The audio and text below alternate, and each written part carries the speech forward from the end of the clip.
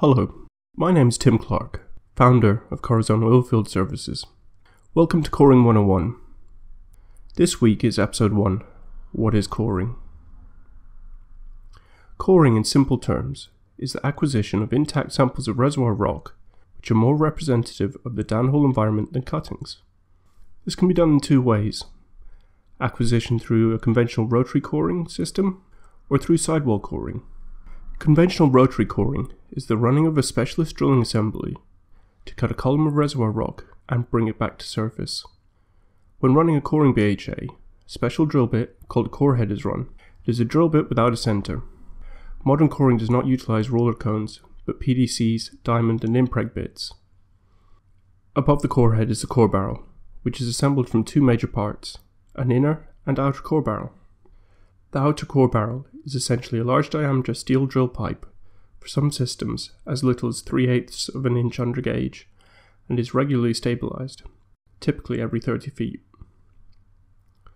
Within the outer core barrel is the inner core barrel, which is generally made of aluminium in order to minimize friction between the inner core barrel and the core. The inner barrel is suspended from the inner head bearing assembly, which allows the outer barrel to rotate while keeping the inner barrel stationary. As the core head cuts away the formation, it leaves a cylinder of reservoir rock.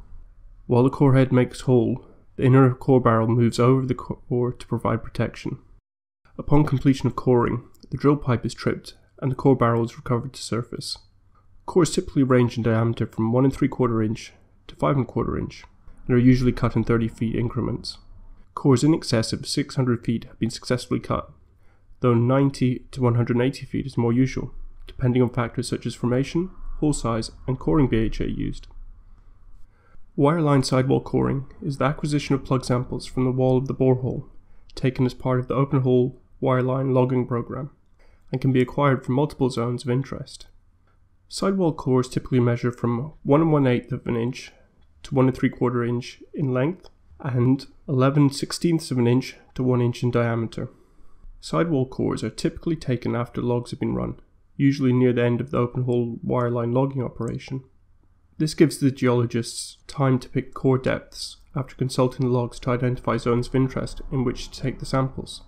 In the next episode we will look at why we core, but in the meantime, remember, core is our only opportunity to touch the reservoir.